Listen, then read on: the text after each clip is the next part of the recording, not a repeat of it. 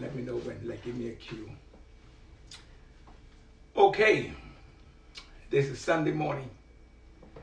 Normally we will be in the edifice, getting ready to fellowship and praise our Father with songs. But because of the pandemic, we have decided to just give you a word from the Lord from my home. But before we get into the word of God, those of you who have stopped by the building to pick up your communion cups, we would like to take our communion at this time. You who are at home can participate. And I don't know if you know this song, but I'd like to at least sing one verse and before we take the Lord's Supper. And this song is called Lead Me to Calvary. We're just going to sing one verse.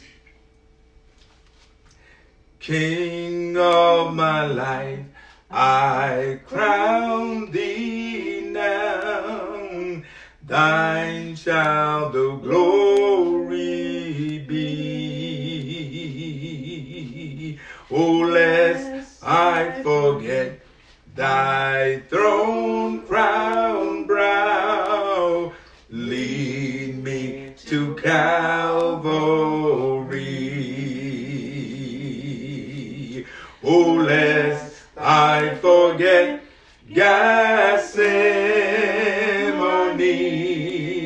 Oh, lest I forget thy agony. Lest I forget thy love for me. Why don't you lead me to Calvary?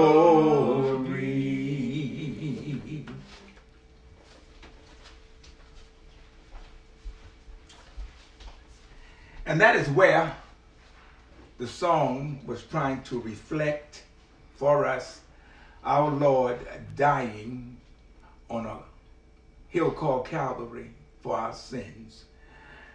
Before we partake in Matthew 26, a very familiar text, in verse 26, the Bible says, and as they were eating, Jesus took bread and blessed it and brake it and gave it to his disciples and said, take, eat, this is my body. And he took the cup and gave thanks and gave it to them, saying, drink ye all of it. For this is the blood of the New Testament, which is shed for many for the remissions of sin. We would like to go to the Father now and thank him for blessing this memorial that we can remember our Lord and Savior Jesus Christ. Let us pray. Our Father and our God, as always, we humbly come before your throne of grace to thank you, Father, for so many of our blessings. But we are just coming right now to thank you for this memorial that represents your Son, his body and his blood that was shed for the remission of our sins and sealed us to be a member of your new covenant. We're thankful for it. And even though the world is going through so many things right now, but we are so happy that we can reflect and find time to partake of this communion with one another. Forgive us for our sin. In Christ's name we do pray. Amen. Now my son Josiah is going to instruct you how to go through and take the Lord's Supper. What we have been doing is that we have one particular cup. First we take the bread.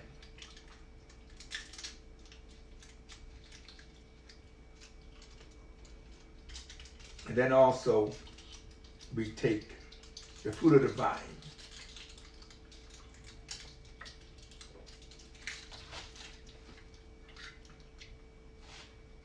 Now, if we were at the edifice at this time, of course, surely you would, we'll be taking our normal collection, but we're just going to encourage you that the kingdom business must continue.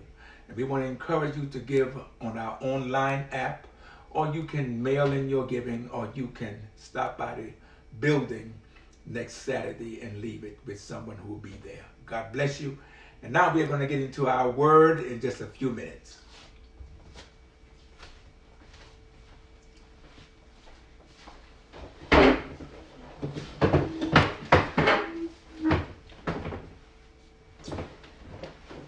Amen, amen, amen. Now, I'm at my home.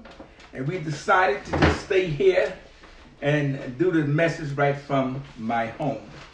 I hope and pray that you are getting your Bible. I hope and pray that you are getting your Bible. And while you're getting your Bible, we might want to sing one more song. And that song is just to give you time to get your Bible and get ready. Now, this song here, we're just going to sing one verse. And you may say, Brother Heyward, wow, where's your normal song leader?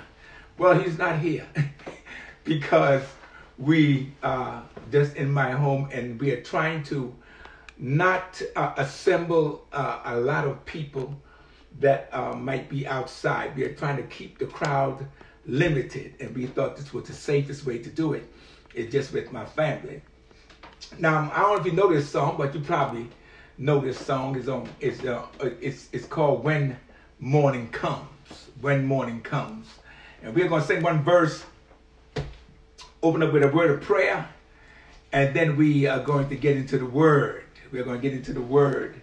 My son is still here. We're going to ask him to come and open up the prayer for us in just a few minutes. After we sing the song, he's going to open up a prayer, and then we will get into the word. We get into the word. This song is entitled When Morning Comes. Trials are dark on every hand, and we cannot understand all the ways that God will lead us to that blessed promised land. But will guide us with his eyes, and we'll follow till we die. We will understand it better by and by. By and by. I know now when the morning comes. That all the saints of God will, and we will tell the story how we overcome. We will understand it better by and by. We are often destitute of the things that life demands. Want of shelter and of food, thirsty hills and barren land. But we're trusting in the Lord, and according to his word, we will understand it better by and by. Now, children, by and by. I know now when the morning comes. That all the saints of God are gathering home, and we will tell the story. I know how we overcome. We will understand it better by and by. A temptation, hidden snares often take us unaware, and our hearts are made to bleed for each thoughtless word of deed. And we wonder why the test when we try to do our best, but we'll understand it better by and by. Now, children, by and by. I know when the morning comes. That all the saints of God are gathering home, and we will tell the story. I know how we overcome. We will understand it better by and by. I was supposed to sing one verse, but my wife is over here telling me to keep going. So we sung 3 verses. So we're going to ask my son Josiah to come forward and go to the throne for us, and then we'll get into the word. Josiah. Good morning, church. Let's go to prayer. Father, we thank you for this day. We thank you for blessing all who are able to tune in and still be alive and breathing. And we just pray that we continue to understand your will and continue to walk in faith and continue to stay strong during these troubling times. I'd like to pray for all those who are affected by the virus right now, friends and family, and just continue to pray for us to stay strong. Praying for all those that are sick and shut in. And in Jesus' name we pray. Amen. Okay, we thank my son for that prayer. Now I want you to turn and meet me at a familiar Psalms. I want you to turn to Psalms 23. Psalms 23. You know, I was thinking about what to preach for today, and I think it was good for me to revisit a text that I have used so many times. We read this text normally at funerals, but this text has another message in it that I believe is apropos for us at this time because of the pandemic virus that is bringing death and sickness throughout the world. Now in Psalm 23, I want you to meet me there. Psalm 23. Now this psalm is written by David, and I want to read it. And after I read it, I want to let you know that there's no way I can preach the entire Psalms in one sitting. But what we are going to do is probably just preach a couple of verses and see if we can make some applications to our lives. Okay, Psalm 23, very familiar text. Follow along with me wherever you are. The Lord is my shepherd, I shall not want. He maketh me to lie down in green pastures. He leadeth me beside the still waters. He restoreth my soul. He leadeth me down the path of righteousness for his name's sake. Yea, though I walk through the valley of the shadow of death, I shall fear no evil, for thou art with me. Thy rod and thy staff, they comfort me. Thou preparest a table before me in the presence of my enemies. Thou anointed my head with oil, my cup runneth over. Last verse, verse 6. Surely goodness and mercy shall follow me all the days of my life, and I will dwell in the house of the Lord forever. What a psalm, right? Now what I want to do is that in these trying times, brethren, we need to have an encouraging word from the Lord. And I want you to see that before we deal with this psalm. Now, when I preached it the first time, I just entitled it, The Lord is My Shepherd. But that's the umbrella. But under that umbrella, I want you to have as a theme for this morning, the Lord is my provider. The Lord is my provider. And when you look at how the Psalms is placed in the Bible, I want you to first look at Psalm 22. Because in Psalm 22, David is really going through something. He's going through some suffering. And if you look at verse number 1, he says a statement that our Lord Jesus is going to say on Calvary. He says, my God and my God, why hast thou forsaken me? Why art thou so far from helping me and from the words of my roaring? Here is David going through something with God. But brethren, to get to know God, you can get to know him better if you go through something, if you're in a valley. Because he's going to show you his power. He's going to show you some things that you need to know about him, that when you come through the valley, you will be able to say, as David said in the affirmative, the Lord is my shepherd, I shall not want. But he went through something. Is that not right? Now, in Psalm 22, you'll also notice in the same Psalms, in Psalm 22:22, he says, I will declare thy name unto my brethren. In the midst of the congregation, I will praise thee. Now he moved from suffering and trying to praise. And that's why when you see him in Psalm 23, he can make that statement, the Lord is my shepherd. Now for us, who is our shepherd? Are you under his care?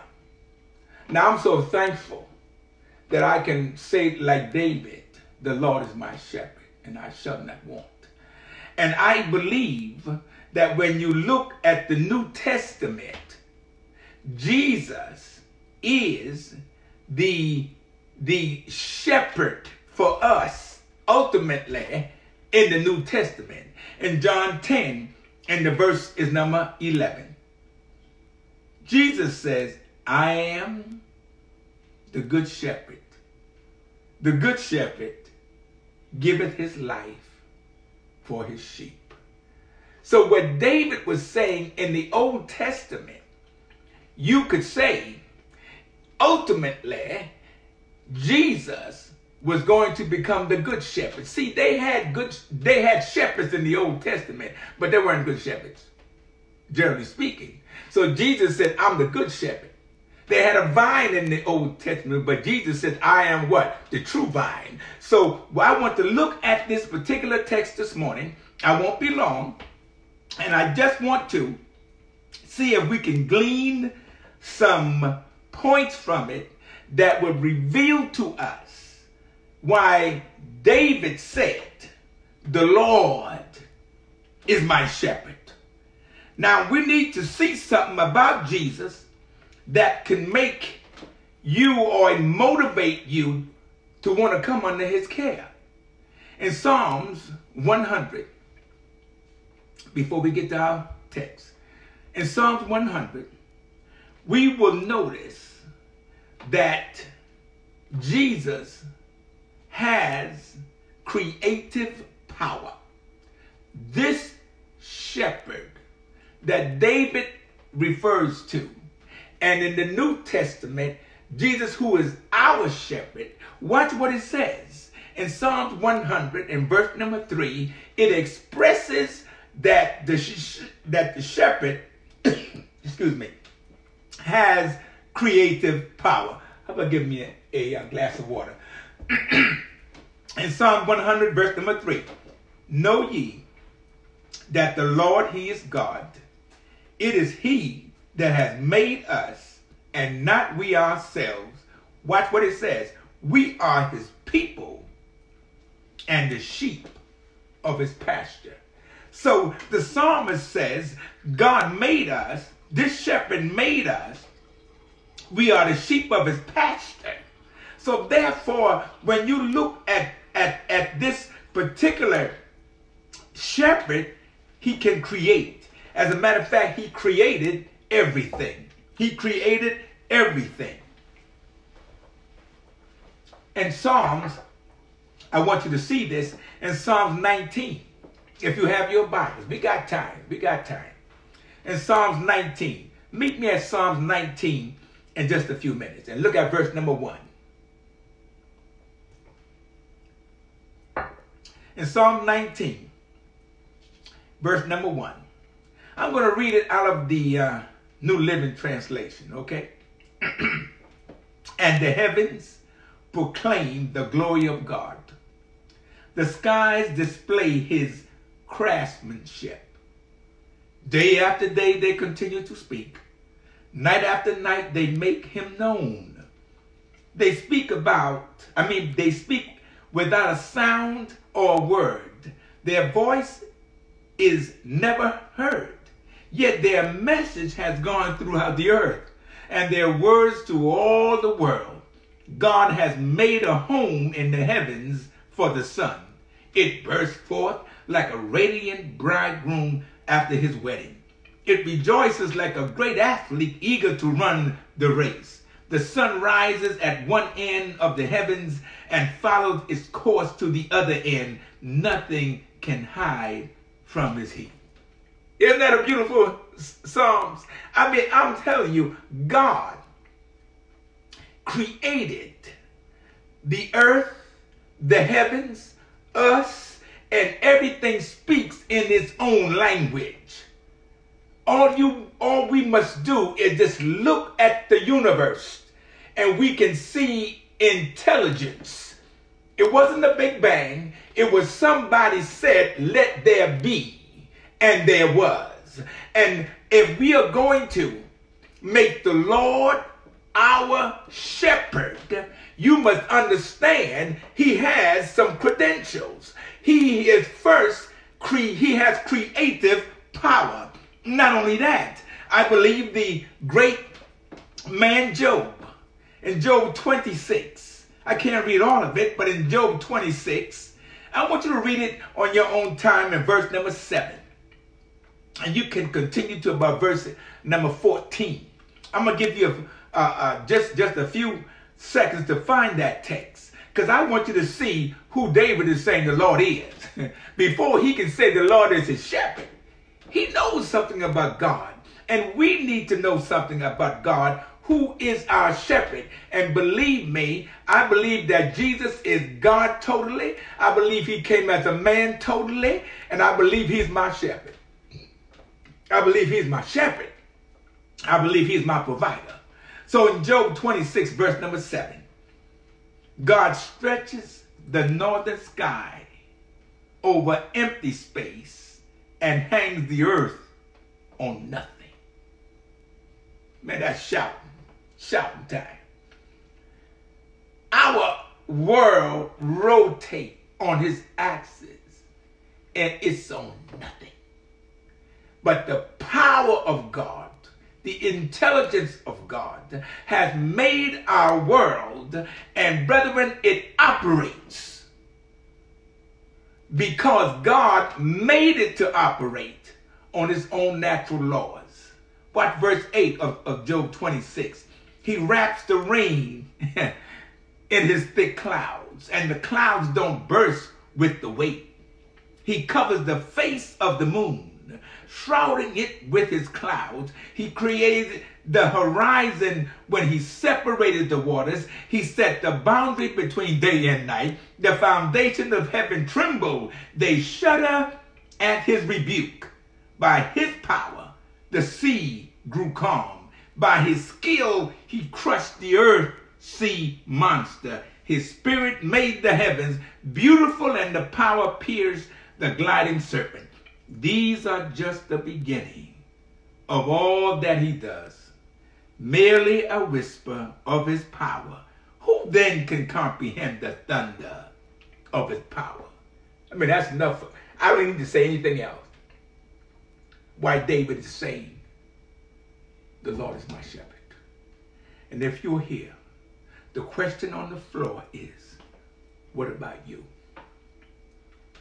Is he your shepherd? How can you come under his care? What about you?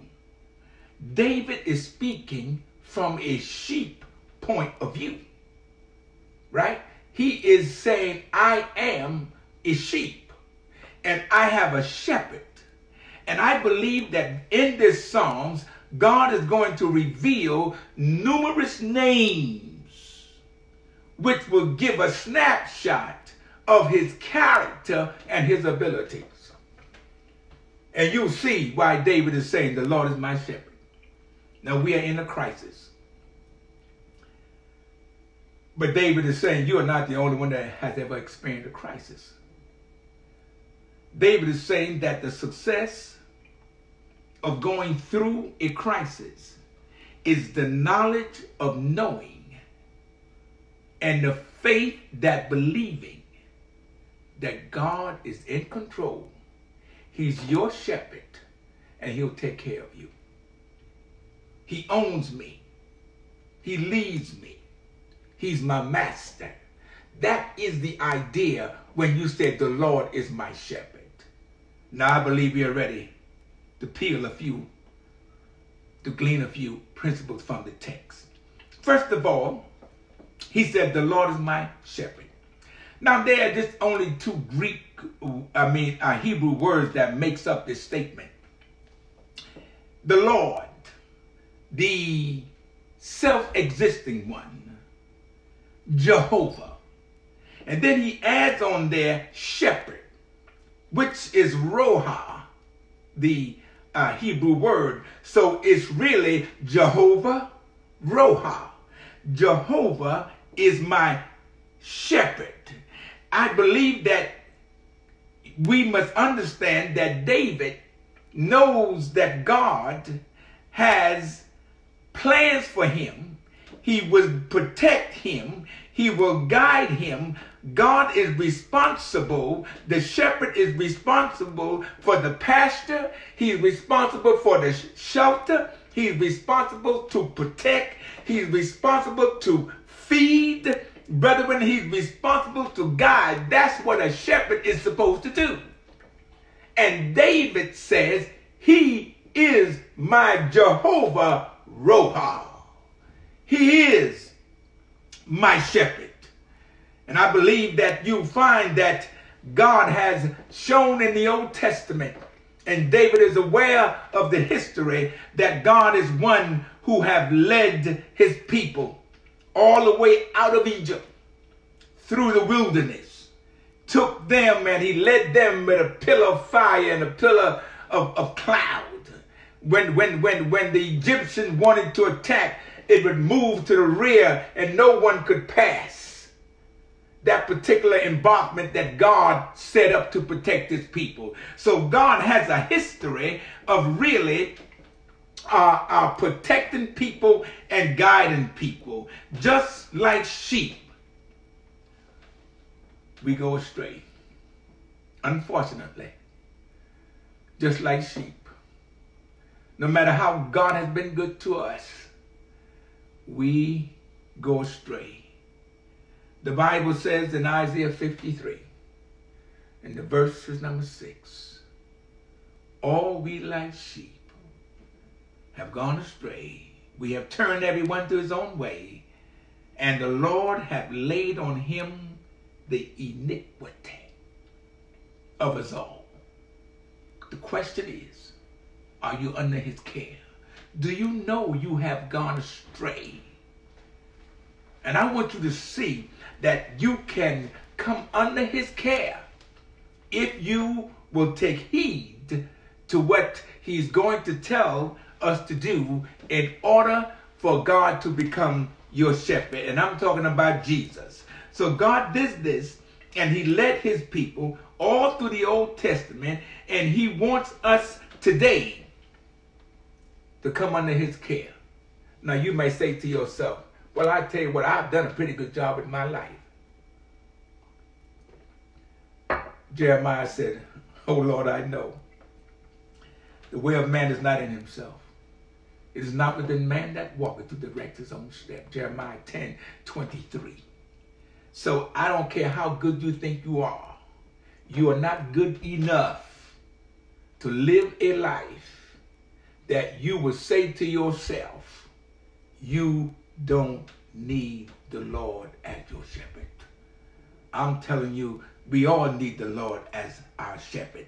So David has experienced God, and he has come to the conclusion that God is his shepherd. Now, secondly, he makes this statement, I shall not want.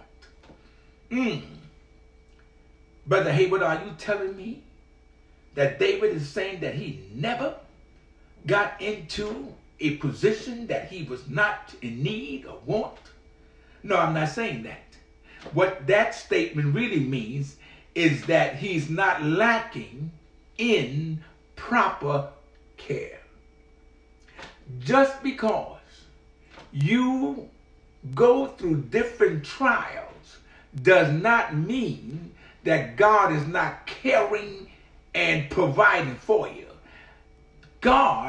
David is saying that I believe that whatever valley I go through, whatever crisis I experience, I have faith that God will properly care for me and provide for me, that whatever happens, I know he has made the right choice. I shall not want. Because, brethren, there are many people in the Bible, godly people, that has experienced want. But their faith in God is saying he's properly caring for me. Now, in the Old Testament, of course, one of the prime people in the Bible, we would probably think of Abraham. Is that right? Oh, Abraham. Abraham, you know, God called Abraham because he was going to start getting his people together from the seed of Abraham. And you will remember, I do believe, that God called Abraham in Genesis chapter 12. You know, he went down into Egypt, made him without asking God, and God came down in there and blessed him and brought a plague on the king of Israel there, and brought him out of Egypt, you know, and gave him more than what he went in with. You know, he's just properly caring for Abraham. And then Abraham, later on, God promised him a son, gave him a son. Now watch this. And if you see what God did, ask Abraham to do, you would be very surprised. Abraham is represented a typology. He is a type of showing you how God provides. The antitype would be Jesus on Calvary, showing us how God provides. Watch this. He tells Abraham, I want you to offer your son as a burnt sacrifice. Isn't that right? Now, I'm in chapter 22 of the book of Genesis. And if you notice, in chapter 22, Abraham, you know the story, Abraham goes there and he raises that particular knife to kill his son. His son had even said to him, he says, I see the fire, I see the wood. He says, where is the sacrifice? So Abraham says in Genesis 22, in verse number 8, he says, God will provide him a lamb for the burnt offering. So they went both of them together. He got ready to kill his son. The angel said, no, do the lad no harm. What did God do? He saw in the thicket a lamb for the sacrifice. I shall not want. Jehovah Jireh. Jehovah provides. I have faith that whatever predicament I find myself in, the Lord is my shepherd. It is his responsibility to protect me and provide for me. I shall not want. Whatever happens, I know his care is the best care for my life. Even if he asks me to sacrifice something in my life, I believe is the best thing for me to do. So if you're here, this crisis that we're going through, people are dying every day. And you might ask yourself a question. Why? Ours is not to know why. Ours is to have faith that God is on the throne, that God knows what he's doing. And ours really is to say, I hope not just me, not just the church, but the entire world will learn what God wants us to learn. That the eyes of our heart will be enlightened, that we can comprehend from this crisis what God wants us to do. I believe when the time is right, my hope says God would providentially step in that we can have an end to this virus because the Lord is my shepherd, and I shall not want. So therefore, you will see that God blessed Abraham. He is a good example to show that God provides for his people. In Deuteronomy 2 and verse number 6, watch this. For the Lord thy God hath blessed thee in all the works of thy hand. He knoweth thy walking through this great wilderness, these 40 years, the Lord thy God has been with thee. Thou hast lacked, watch what he said, nothing. Deuteronomy 2 and verse number 7. In other words, Moses is reflecting on what God has done for his people. Did some people die? Yes. Did some people complain? Yes. Was God providing for them? Yes. Did many of them turn their back on him and wanted to give the glory to a golden calf? Yes. But God brought them out, and Deuteronomy 2:7 says they lacked nothing because they were under the care of God. God gave them bread from heaven, water from a rock, sweet and bitter waters. Quails came to give them meat, and whatever they wanted might not have been the best thing for them, but at the right time, because God was a good shepherd, he gave them what was best for them. And God will do today what's best for us. As we try to look at this particular psalm, I want you to also keep in mind, right now, those who are rich among us, amen, that can't even protect them. Your money can't protect you. This virus is indiscriminate. This virus can hit anybody. And let me tell you something. The people who have all of this money, please don't ever think God blessing them. That's not an indication of God blessing. Don't think because other people have less money that the shepherd is not caring for them. No, church. David is not talking materialistically here. Not only, right? It's not only physically he's talking about God caring for him. He's also talking about spiritually. Watch this. In Revelations 3, and the verses number 7, the Bible says, because thou sayest, I am rich, and increase with goods, and have need of nothing, and knowest not that thou art wretched, and miserable, and poor, and blind, and naked. Just because you are rich does not mean that you are being blessed by God. The poorest man in the world can be blessed by God if the Lord is his shepherd. God will care for you.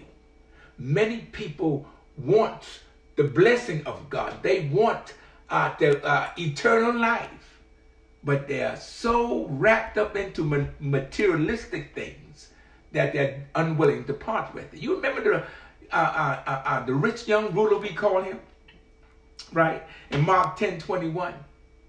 Oh, he wanted eternal life. Jesus said, go in and keep the law. He said, I've done all these things from my youth. But Jesus said, go sell what you have and give it to the poor and come and follow me. And he went away sad. Just because you're rich don't mean you have all the blessings of God.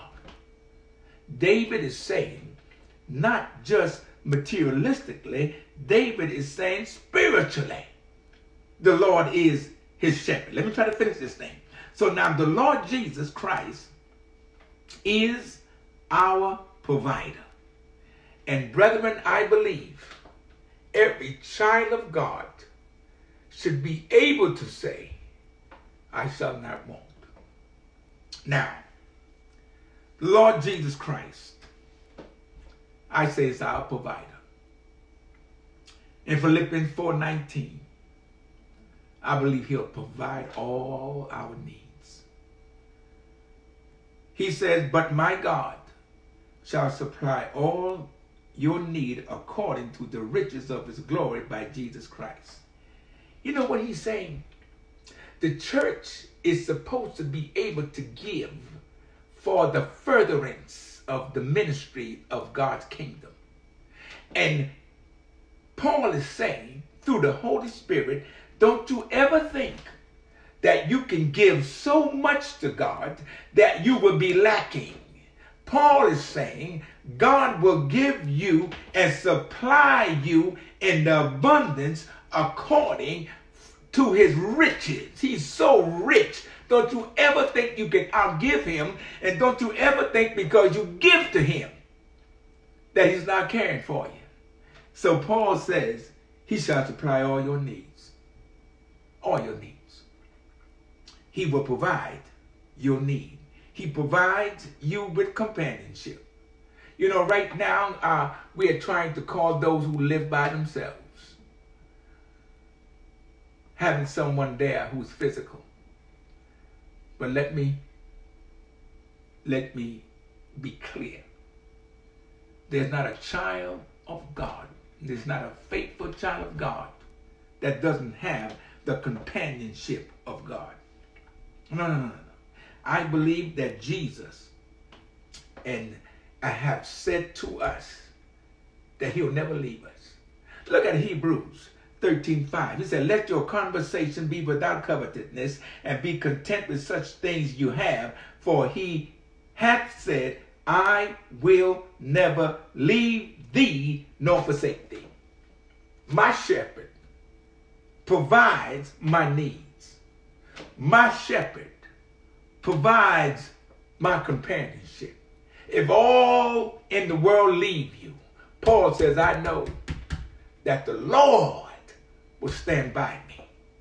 He provides the strength and refuge in my trials. In Philippians 4:13, that's why Paul says, I can do all things through Christ, which strengthens me. In 2 Corinthians 12:10, he says, therefore I take pleasure in my infirmities, in my reproaches, in my necessities, in persecution and distresses for Christ's sake, for when I'm weak, then am I strong. Brethren, we are in a crisis. But you remember this. If he's your shepherd, he'll provide all your needs. If he's your shepherd, he'll provide your companionship. If he's your shepherd, he'll give you strength and refuge in your trials. If he's your shepherd, he provides the way of salvation and victory. In John 14, verse number 6, Jesus says unto him, I am the way, the truth, and the life. No man cometh to the Father except by me. If he's your shepherd, we can make that affirmation statement, he's my shepherd. But if he's not your shepherd, if you are not under his care, he says you can't come to the Father except by me. Don't you want Jesus to be your provider? Don't you want him to be your shepherd? I believe before I close, I will give you instructions how you can go to Jesus and he can become your shepherd. Last but not least, he provides rest. Oh, he provides rest. Take my yoke upon you and learn of me. For I'm meek and lowly of heart. You shall find what? Rest for your soul. Oh, my shepherd. I love my shepherd. He just provides rest for me. I believe that he says, if you want to come to him, you must deny yourself. In this crisis, I am not nervous. No. I'm not nervous because I believe, and I'm not even fearful. Now, I'm doing everything they tell me to do to stay safe. But I'm not fearful. I'm not depressed. I don't have any anxiety. No. The Lord is my shepherd. I shall not want. He provides rest for me. He provides me with everything I need in this crisis. So I believe that Jehovah Jireh was David's provider, and he's my provider. And he's all Christian provider. He knows the future. He knows when this virus will be brought under control. He knows when we will all be called back to work. He knows when he will allow the great numbers once again to fellowship in the edifice. He knows the Lord will take care. I know he'll take care of me. He's my Lord. He's my shepherd. He's my provider. Who do I have to fear? Because he have not given us the spirit of fear. No. Power and love. If you're here, as I try to close this thing, don't worry. Just be concerned. He is the God of peace. He is the God that's our shepherd. He can be peace in the middle of a storm. He can be your bridge in the middle of troubled waters. We need to remember that what we read and teach and sing, brethren, let that thing be revealed in the way we live. In 1 Peter 5 and verse number 4, the Bible says, and when the chief shepherd, here he is, shall appear, ye shall receive a crown of glory that fadeth not away. Oh, what a God I serve. I know there are many of you out there that lost family members, you lost friends.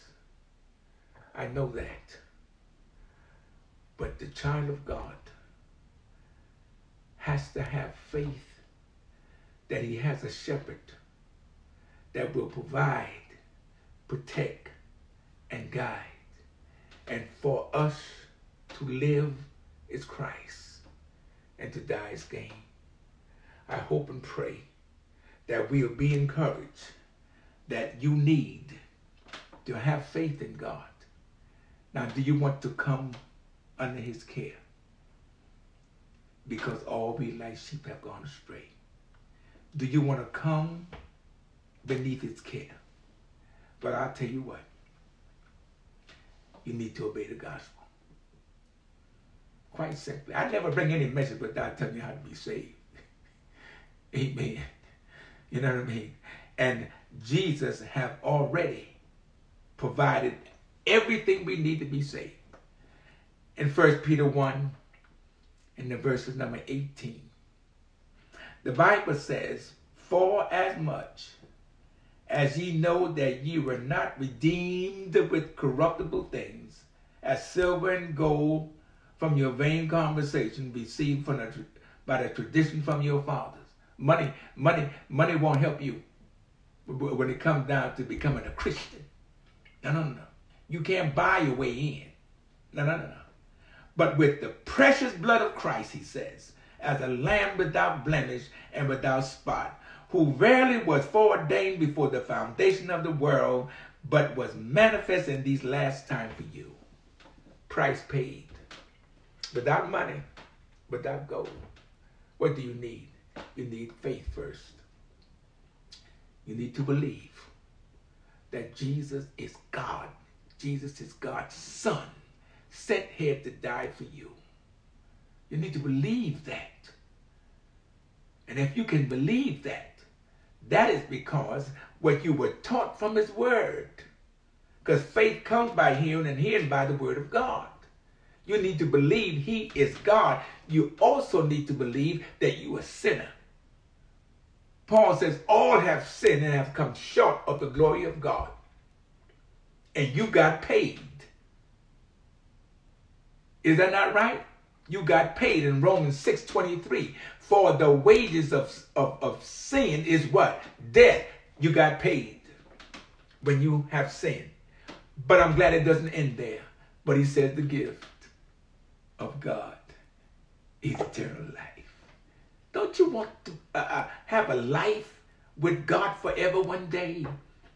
So if you can believe that you're a sinner, he's the Son of God, make up in your mind you're going to give him your life and repent of your sin. You're not going to still live the same way you used to live.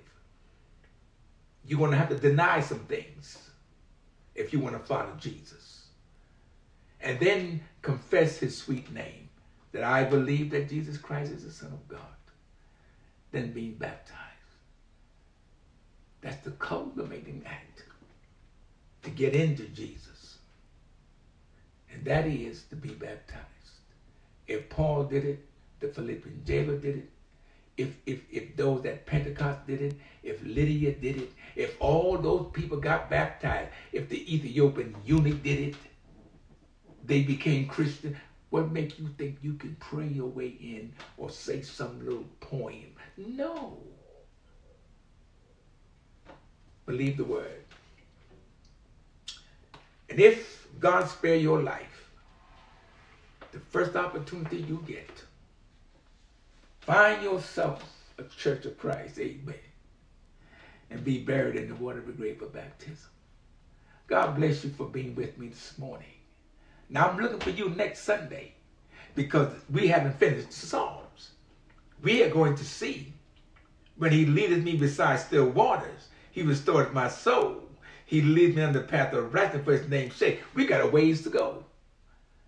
And by the time I get through with this series, I hope you can say, the Lord is my shepherd. He's my provider. God bless you. I'll see you next Sunday. I hope and pray that if you have any questions, please feel free to call the church number. That number is 718-337-5102.